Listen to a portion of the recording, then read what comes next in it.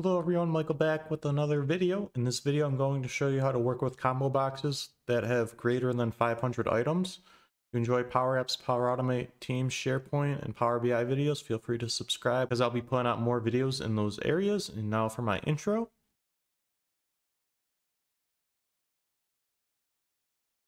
Alright, so in this video, we're going to work with a combo box that has greater than 500 items. 500 is the limit you can see in a combo box, and I'll show you that a little later. So we are working with my name list right here. So this list just has 1,000 names. So if I sort the Z to A, you can see I have 1,000 names in here. I believe it's the top 1,000 last names. So this is what I'm working with. I want to have a combo box that has all these names in it.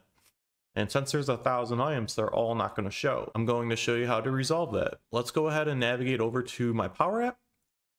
Okay, so we have a brand new screen right here. Go ahead and import this list into my Power App. So SharePoint, Michael, Marketing, and this is the name list. And let's go ahead and put a combo box on the screen.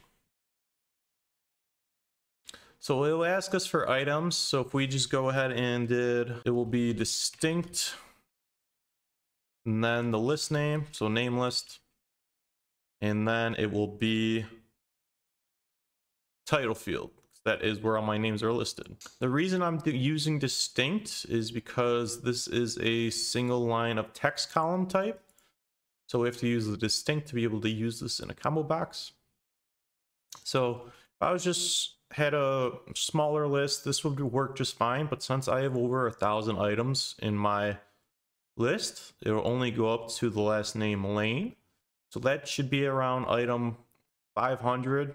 So we can't view anything after that. So if a user wants to go ahead and select Zimmerman from my list, they're not able to. So in order to resolve this, let's go ahead and turn off allow multiple selections.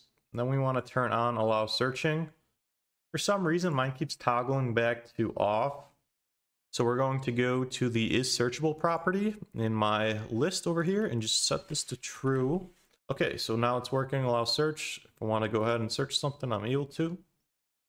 Let's go back to the items right here and let's go ahead and edit this formula. So we have the distinct right here. Let's go ahead and add a filter. So we're actually going to filter the name list depending on what's in my search field. And to do that, you want to do filter. We will do starts with. So starts with. Okay, the text to be checked is the title field. And then we want to do a comma and we want to do self.search text.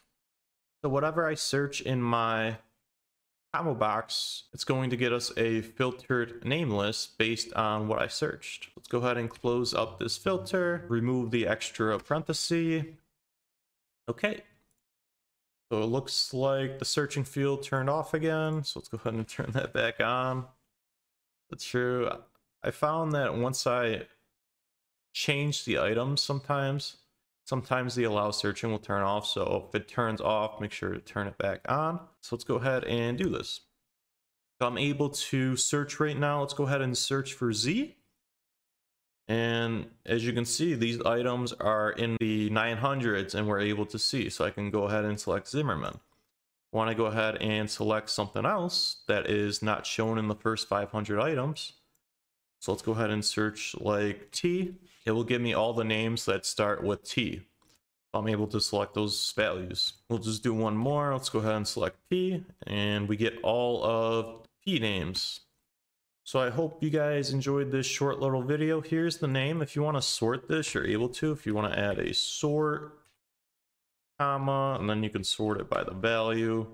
My list is already sorted, but your list might not be. But that's how you do the sort. So I hope you guys enjoyed the video. If you have any questions, please leave them down below. If you like it, go ahead and like, subscribe, and I will catch you in the next video.